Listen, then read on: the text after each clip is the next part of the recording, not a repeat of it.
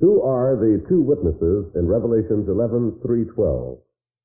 The two witnesses of Revelation 11 are definitely Moses, or rather Enoch and Elijah. Moses could not be one of the two because he saw corruption many, many centuries before Christ was born. And his body was in corruption at the very time that he appeared with Christ on the Mount of Transfiguration. So he could not be the one. He has already died. These two men, whoever they are, have never died. For we read in verse 7 of this 11th chapter of Revelation, that when they shall have finished their testimony, the beast that ascendeth out of the bottomless pit shall make war on them, and shall overcome them, and shall kill them.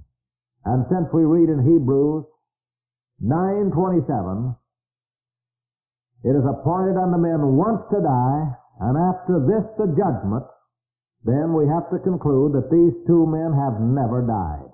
And there are only two men in all the Bible that have not died, and that were taken to heaven without dying in their particular span of life on earth.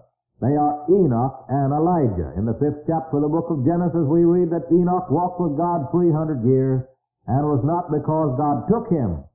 That's referred to in the 11th chapter of Hebrews as Enoch was translated by faith. For before his translation he had this testimony that he pleased God. Now how do we get faith?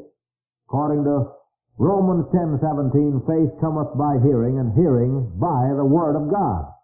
So if Enoch had faith for a translation, he had to have the word of God concerning that translation in order to have faith to go through it. So we just have to conclude that God told Enoch about his translation, made it very clear to him concerning the future, that he would be taken without dying to live in heaven for a period, and will come back on the earth to die as one of the two witnesses. The case of Elijah is parallel to that of Enoch. Both were prophets of judgment. Both were taken to heaven. Elijah in the chariot of Israel and the horsemen thereof, according to 2 Kings 2. Both of them were taken to heaven without dying. And since it is appointed unto all men to die once, they must come back and die again. Whoever they are two men who were seen in heaven by Zechariah 500 years before John saw them in his Revelation, or as recorded in the book of Revelation. Zechariah 4, verses 11 to 14, gives us a picture of the same two men.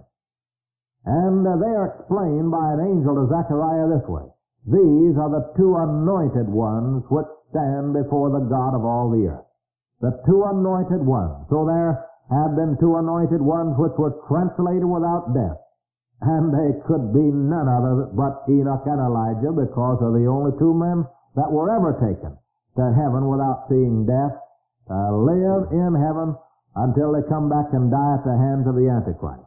We have in the 4th chapter of the book of Malachi, verses 5 and 6, a definite statement that Elijah will be one of the two witnesses.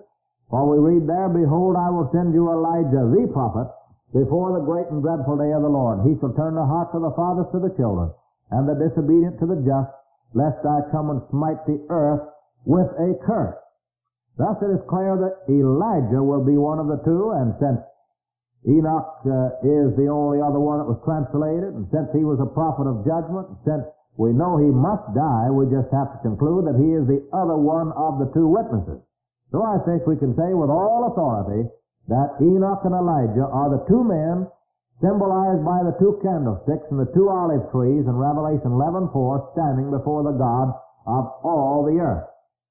And according to this revelation, they shall die at the hands of the Antichrist, and their dead bodies shall remain in the streets of Jerusalem for 3 days and a half. Then the Spirit of life from God will enter into them. They will stand on their feet. Fear will fall on their enemies. And then a voice from heaven will say, Come up hither, and they will ascend to heaven in the sight of their enemies. I think the subject is very simple. I think it's very clearly answered in the Scriptures when you look at it from that standpoint.